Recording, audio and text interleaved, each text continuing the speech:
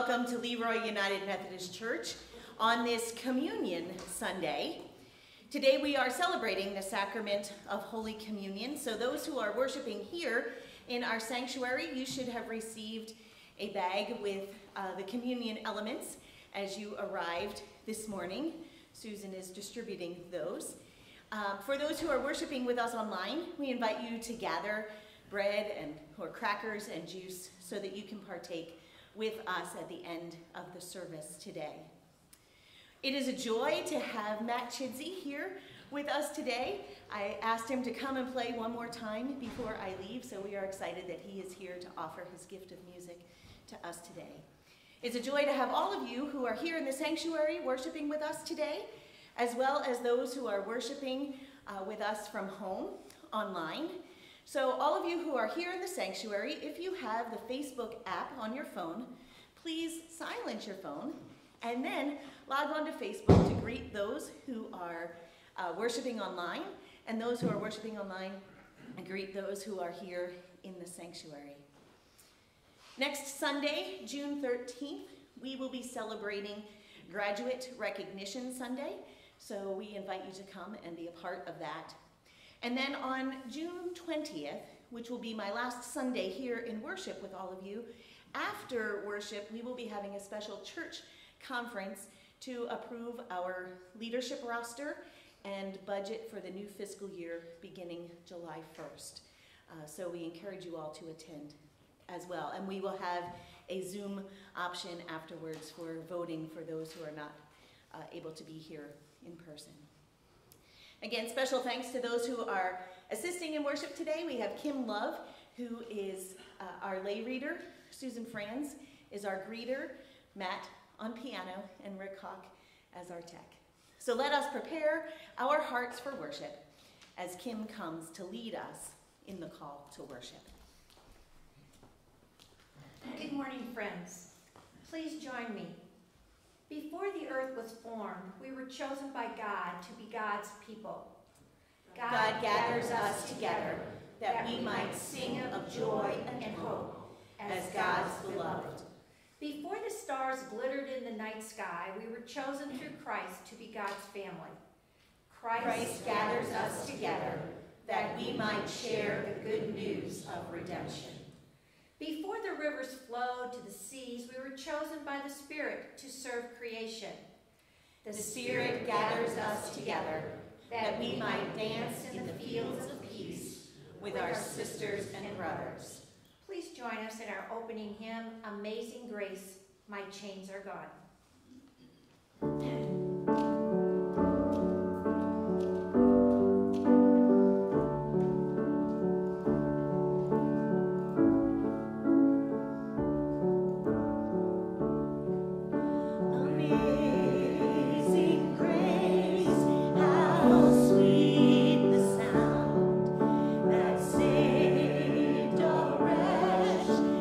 Like me.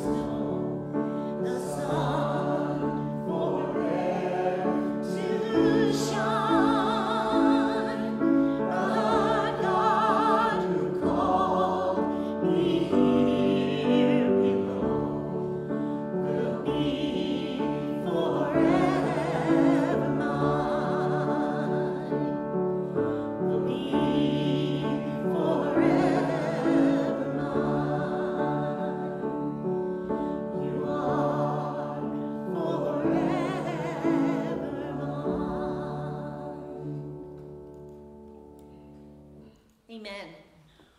Will the children who are here in the sanctuary who would like to come forward may do so now, and those who are worshiping online may come close.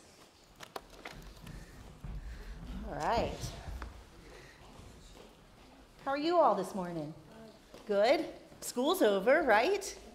Yay. Can you all see? I'm going to be reading the story. I want the folks online to be able to see too, so. All right. I am reading a story today. It's called I Am Enough. And it's written by Grace Byers, and the pictures are by Keturah Bobo. It's called I Am Enough.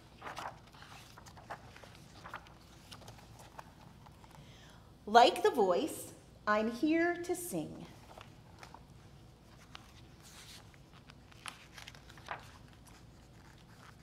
Like the bird, I'm here to fly and soar high over everything. Like the trees, I'm here to grow. Like the mountains, here to stand. Like time, I'm here to be and be everything I can. See?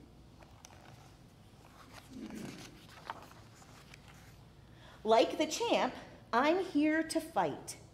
Like the heart, I'm here to love. Like a ladder, here to climb, and like the air, to rise above. Like the wind, I'm here to push. Like a rope, I'm here to pull. Like the rain, I'm here to pour and drip and fall until I am full. Like the moon, I'm here to dream. Like the student, here to learn. Like the water, here to swell. Like the fire, here to burn. Like the winner, I'm here to win. And if I don't, get up again. I know that I may sometimes cry, but even then, I'm here to try. I'm not meant to be like you. You're not meant to be like me. Sometimes we will get along, and sometimes we will disagree. I know that we don't look the same, our skin, our eyes, our hair, our frame. But that does not dictate our worth. We both have places here on earth. And in the end, we are right here to live a life of love, not fear. To help each other when it's rough, to say together, I am enough. And each one of you is enough. You are created just as God wanted you to be. And God loves you very, very much. So we want you all to know that. As you go into your summer and enjoy all the fun things that you do now that school's out, just remember, you are enough, and God loves you very, very much. And my sister has summer clothes, and in this, one of the summer clothes has a bow. Oh, okay. Well, that sounds really snazzy. Thank you for telling me about that. Can we say a prayer together today? All right. Dear God, we thank you that you love us very much, and that with you we are enough. We don't have to be anybody that we are not. You created us and love us. Thank you for each of the kids of our church, those who are here, those who visit us online. Just keep them all safe as they go into this summer, and help them to always remember how much you love them and how much we love them here too.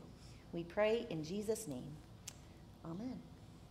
Thank you all so much for coming up today. It's good to see your faces.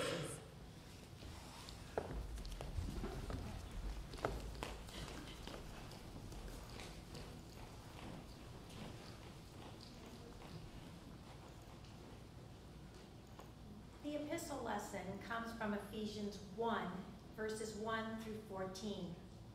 Paul, an apostle of Christ Jesus, by the will of God, to the saints who are at Ephesus and are faithful in Christ Jesus. Grace to you and peace from God our Father and the Lord Jesus Christ.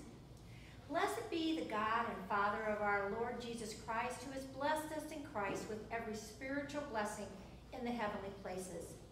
Just as he chose us in Christ before the foundation of the world to be holy and blameless before him in love, he destined us for adoption as his children through Jesus Christ, according to the good pleasure of his will, to the praise of his glorious grace that he freely bestowed on us in the Beloved.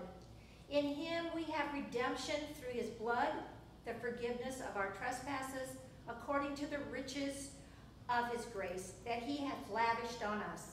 With all wisdom and insight, he has made known to us the mystery of his will according to his good pleasure, that he sent forth in Christ, as a plan for the fullness of time to gather up all things in him, things in heaven and things on earth.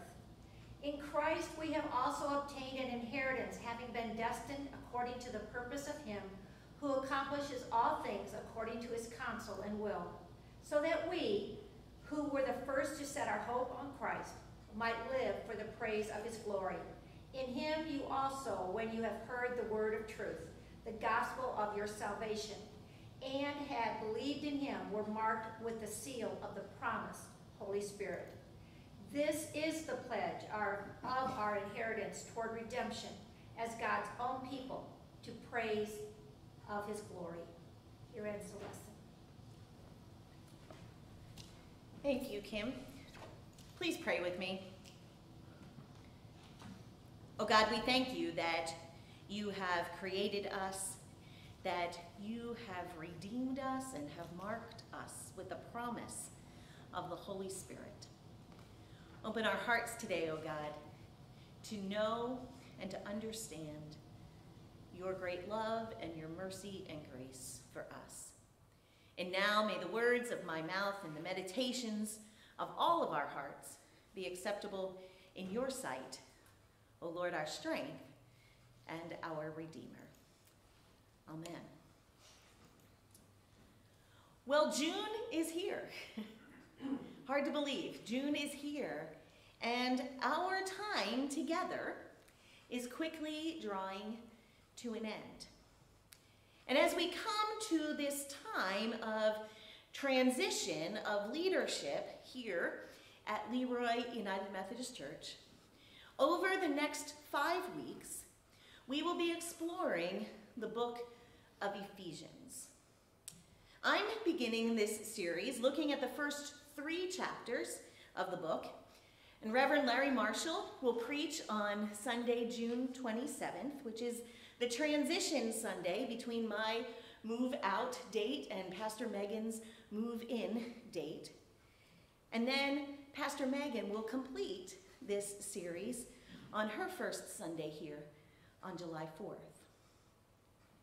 So to give you just a little bit of a background on this book of Ephesians, this letter, the heart of this epistle is unity in the body of Christ. Unity in the body of Christ. Now, there is some debate among biblical scholars about who actually wrote this book and who its intended audience was, who it was meant for. The words in Ephesus that we see in the first verse were not included in the oldest manuscripts of this letter, leading some scholars to think that it was more of a general letter to churches, with those recipients actually just filling their own name or church name into the letter. The one sent to Ephesus then would be the one that was included in the New Testament. And if Paul were the author of this letter, well, it could not have been addressed directly to Ephesus, since the author really isn't known to the readers. Verse 15, which was after what Kim read this morning, said, "I have heard of your faith." And we know from other writings of Paul that he was very well known to the people in Ephesus. So it's possible that the letter was of a more general nature, a letter that was written to many different churches, with each church filling in their own name. And I find comfort in that, really, Because in this way, today, we are not just overhearing a message that was meant for one church in a particular time, but it's a word that is meant for our church today. Scholars also note that some of the language of the letter seems to point to someone other than Paul as the author. They think that maybe the content of it is really like Paul, but that it could have possibly been one of Paul's followers that wrote the letter, and in accord with the ancient custom at that time, attributed it to the one whose ideas he was writing about. In any sense, the book of Ephesians is a resounding song of hope. It's about unity in the church, and it's a resounding song of hope. And this particular text that we've heard today is an affirmation of God's prevenient grace. Prevenient grace, which means that it's God at work in our lives even before we are aware of it. Long before humanity may even realize it, God is working in our lives. But whether it's written by Paul or one of his followers, or whether it's to a specific church or to all of the saints who are faithful in Jesus Christ, the intent is clear. The intent is to shore up and to strengthen the church of Jesus Christ. We are reminded again and again throughout this letter of who we are and whose we are, brought back to the sheer joy of living as God's people. The letter starts out right away. It sort of plunges, if you will, into this cascade of beauty and riches. We are lavished with abundant blessings and glorious grace for God's own good pleasure. This isn't something that's done on a whim. Rather, it was purposely planned before the foundation of the world. God has adopted us as God's own children, made us to be God's own people, and has given us an inheritance in Christ. God has chosen us. God has chosen us to be holy and to be blameless in love, forgiven and redeemed through Christ. The words in this text just kind of flow in this endless stream of praise and of wonder, as if they were meant to lift us up to the very presence of God. And the focus on this, in this text, is on God's actions. The focus is on God's actions. This isn't something that is our doing. It is a gift. There is nothing for us to do, really, just to live for his praise and glory. Our chief end, our purpose, is to glorify God and enjoy God forever. Our purpose is to glorify God and to enjoy God forever. And though it's not specifically mentioned in this text, the language in these verses reminds me of baptism. At baptism, we rejoice that God has claimed us and has called us as God's own. We remember how Christ washed away our sins. We see the sign and the seal of God's promise. We pray for the Spirit to come upon the water and upon the one who's receiving the sacrament. In the United Methodist Church, we believe that baptism serves as one's initiation or introduction into the church. We baptize infants and children and adults as a sign of the covenant of God's claim on our lives. We recognize that God is at work in our lives long before we are ever aware of it, or long before we're ever able to make that decision on our own to follow Jesus Christ. Then when children are old enough, They can make that public profession of faith at confirmation and reaffirm those commitments that were made on their behalf at baptism. Baptism is God's work. It's not our work. It's not anything that we can earn or do on our own. In the United Methodist Church, we don't rebaptize people because that somehow says that God didn't get it right the first time, or that God reneged on his end of the deal. Baptism is God's work, not our work. But we do have services to remember them, recognizing that God has marked and sealed us as children of God, that God, as our Creator, has a claim on our lives, that God loves us lavishly. Do you hear that? God loves us lavishly. I've mentioned before that one of my favorite authors is Barbara Brown Taylor. And in her book called The Preaching Life, she tells this moving story from her own childhood that awakens this sense of joy of living as a child of God. She says that her grandmother was this tough and stern woman. She describes her as an awesome presence, especially to a child. She says she was most known for her shrewd sense of business and her bad temper, and that even her appearance was intimidating. She had both legs amputated from untreated diabetes, and her dark aviator glasses protected her eyes, and she said she looked like a handicapped bomber pilot. But she lavished her love on her grandchildren.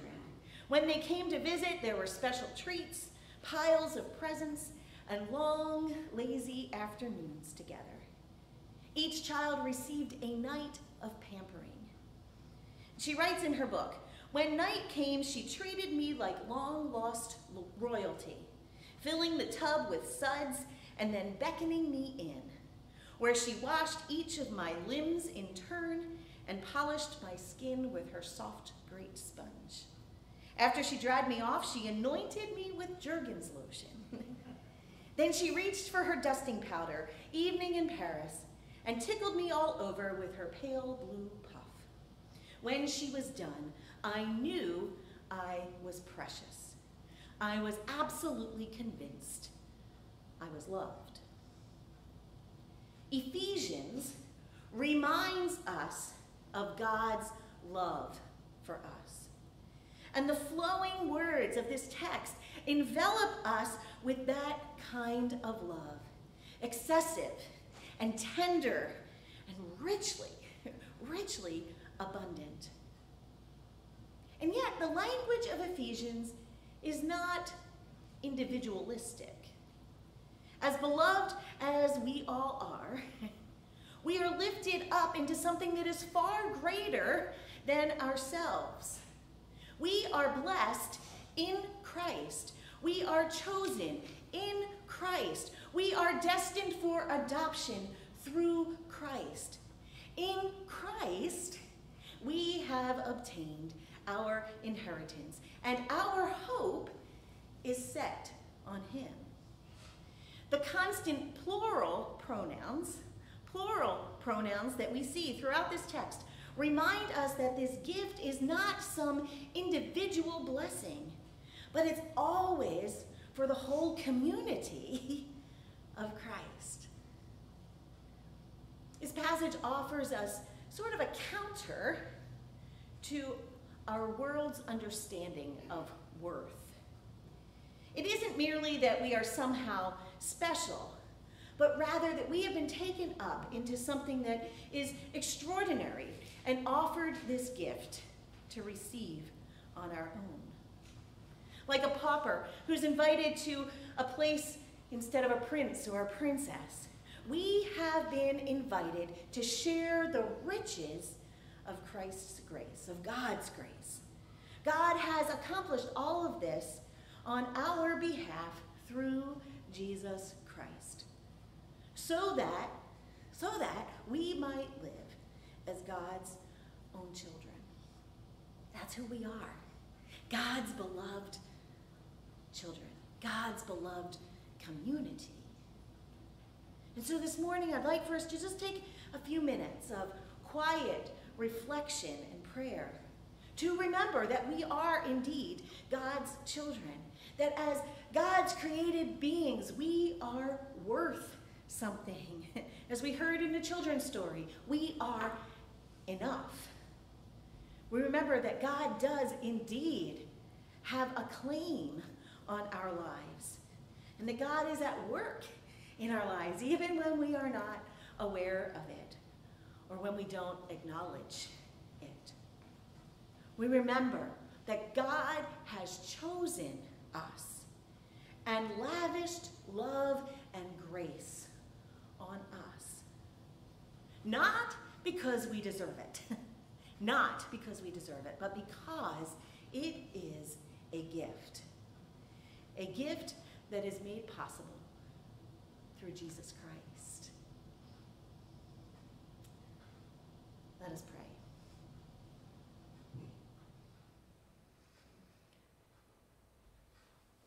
Gracious God, we come before you today, knowing that we are unworthy of your love, and yet we bask in your grace and your mercy and your forgiveness. You have lavished us with your grace. You have given us every spiritual blessing. And you have even seated us in heavenly places alongside of Jesus, not because of who we are, but because of who you are.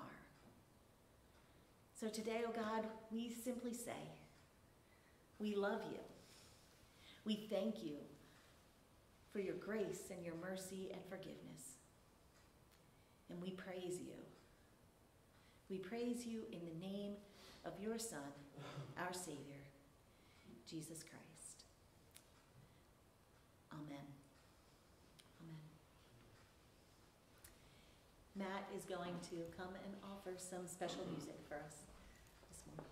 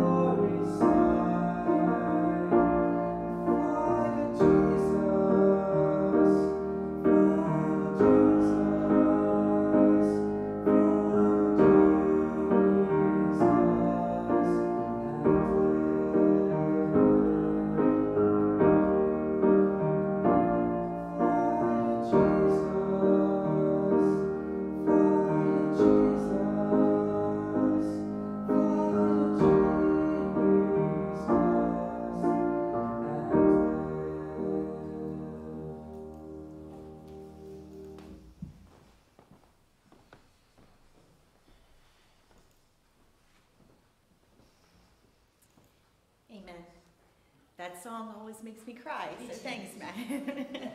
I don't think there's a dry eye in the house here, and probably not online either. So thank you for sharing your gift with us today. We have come to the time in our service when we share with one another our joys and concerns. And we invite those who are live streaming with us to share their joys and concerns in the comments so that we might be praying with you and for you.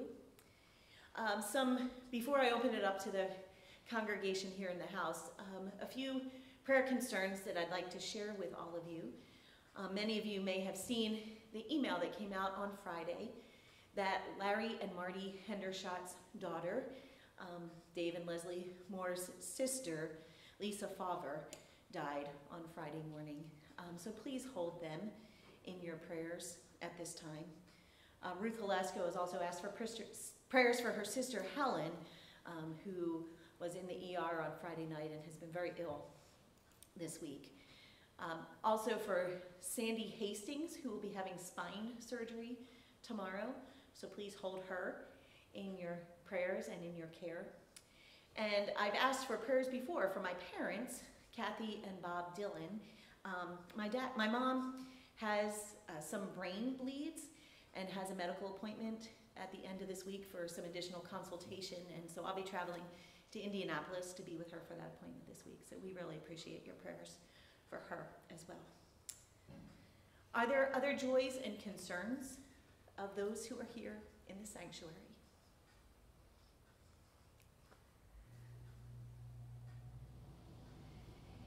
If not, then let's take a few moments for some silent prayer to be in God's presence. And then we'll have the pastoral prayer and the Lord's Prayer.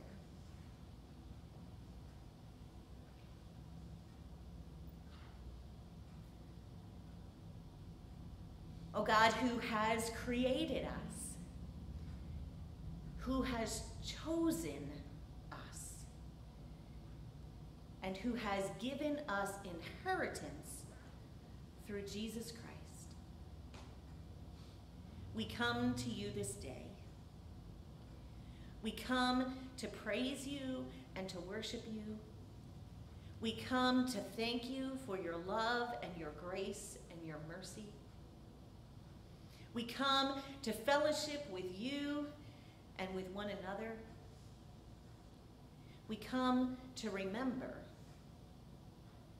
your sacrifice for us and to remember just how much you love us. Today, oh God, we're here. We're here to learn. We're here to grow. Work your Spirit in and through each one of us in this place and those who are watching online. Move your Spirit among us, oh God, that we might not just be content to be your beloved, but that we might share that with others, that they might know of their inheritance in you too. God, for those who we have mentioned aloud, those who are grieving a loss that we cannot begin to imagine, those who are sick and ill and facing surgery, those who don't know what the future holds. None of us know what the future holds, oh God, but we are grateful that you are the one who holds our future. Oh God, we lift all of these things to you, and all the things that we hold in our hearts that we can't quite articulate yet, knowing that your Spirit intercedes for us. We lift all of these things to you, oh God, because you are our God and you love us lavishly. We pray them today in the name of your Son, Jesus Christ, our Savior, our hope, our salvation, who taught his disciples to pray, saying, Our Father, who art in heaven, hallowed be thy name. Thy kingdom come, thy will be done, on earth as it is in heaven. Give us this day our daily bread, and forgive us our trespasses, as we forgive those who trespass against us. And lead us not into temptation, but deliver us from evil. For thine is the kingdom, and the power, and the glory forever. Amen. As we come to our time of offering this morning, we thank you for your continued support of the ministries of this church that help us to love God more, to love people, to serve the world, and to be a light and a hope to our community. So the offerings that are up here in the plate this morning represent all of those that have been received online, those that are received in the mail, those that are in the box in the back. And this prayer prays over all of them that they might be used to further God's kingdom. So Kim, will you lead us in prayer?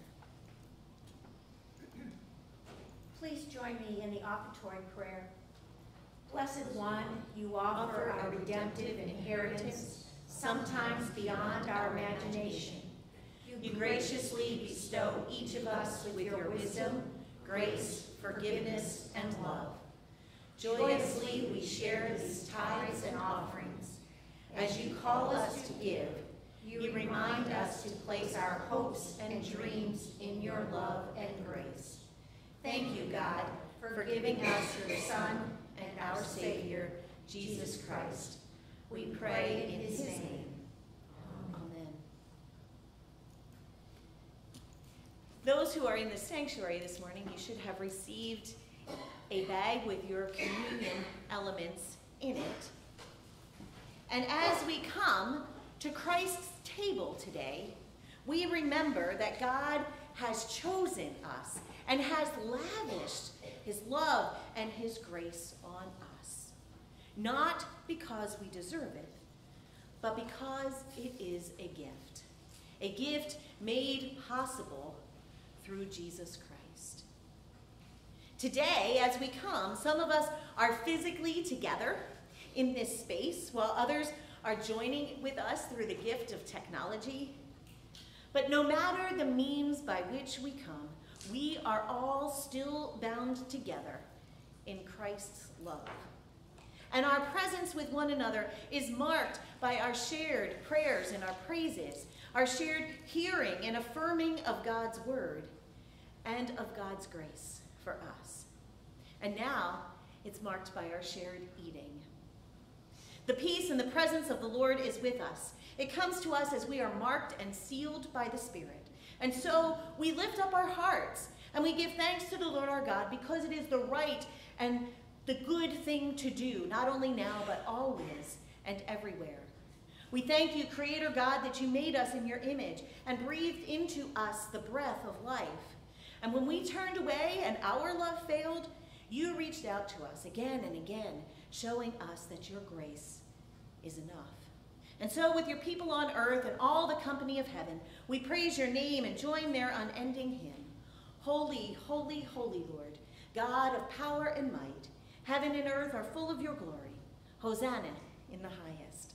Blessed is the one who comes in the name of our God. Blessed is your Son who came to preach good news to the poor, release to the captives, and recovery of sight to the blind, who freed the oppressed and announced that the time would come when you would save your people.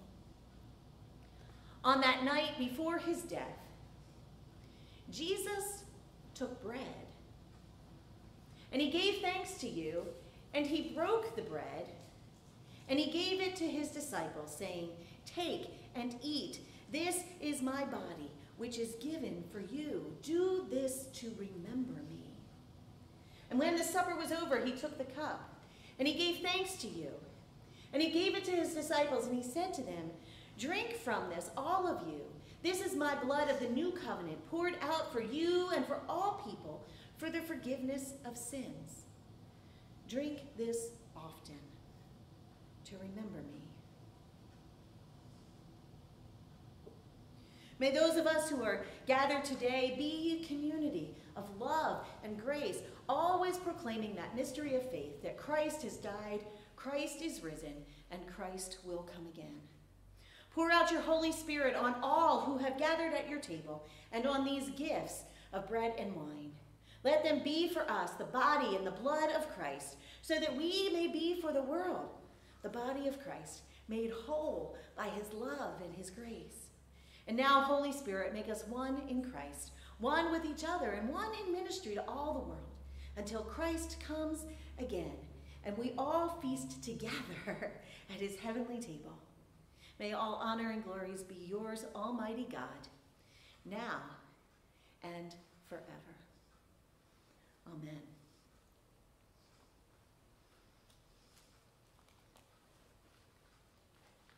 The bread on your table, or in your little bag, is blessed and broken. It is gluten-free, and it is a meal of grace. Take. Sharing love, we will never be hungry.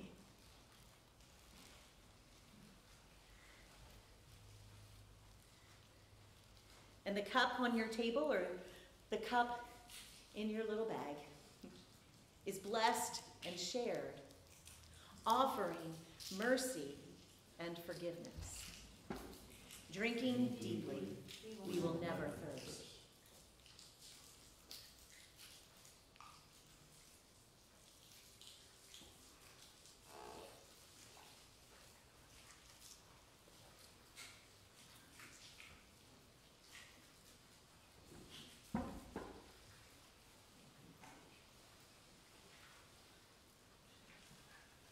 Please pray with me. Oh God, we indeed give you thanks for your Son, Jesus Christ, for this mystery in which he has given himself for us. Now that we have been nourished and strengthened, give us the grace to go forward and give ourselves for others. In the name of Jesus Christ, we pray. Amen. Amen. Our closing song is The Power of Your Love.